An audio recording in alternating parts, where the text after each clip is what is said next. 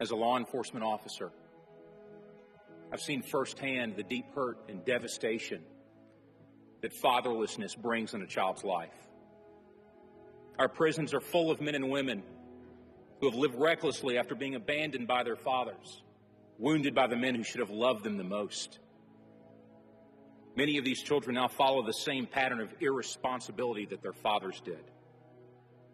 While so many mothers have sacrificed to help their children survive, they were never intended to carry the weight alone. We thank God for them. But research is proving that a child also desperately needs a daddy. There's no way around this fact. As you know, earlier this year, my family endured the tragic loss of our 9-year-old daughter, Emily.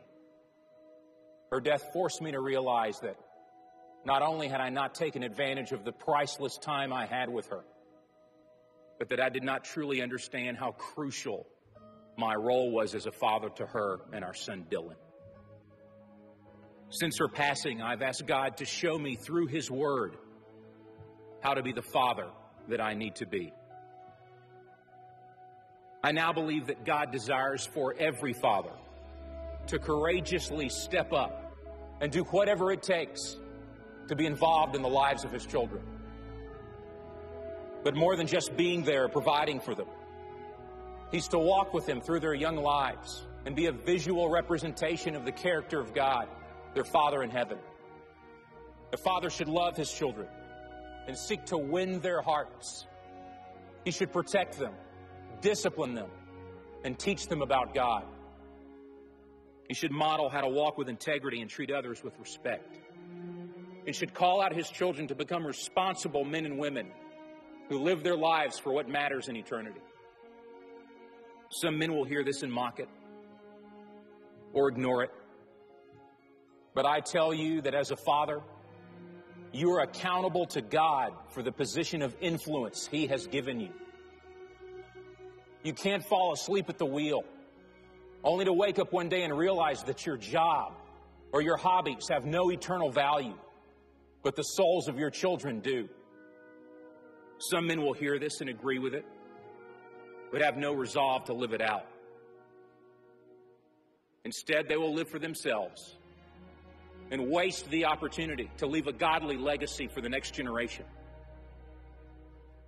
But there are some men who, regardless of the mistakes we've made in the past, regardless of what our fathers did not do for us, will give the strength of our arms and the rest of our days to loving God with all that we are, and to teach our children to do the same. And whenever possible, to love and mentor others who have no father in their lives, but who desperately need help and direction. And we are inviting any man whose heart is willing and courageous to join us in this resolution. In my home, the decision has already been made.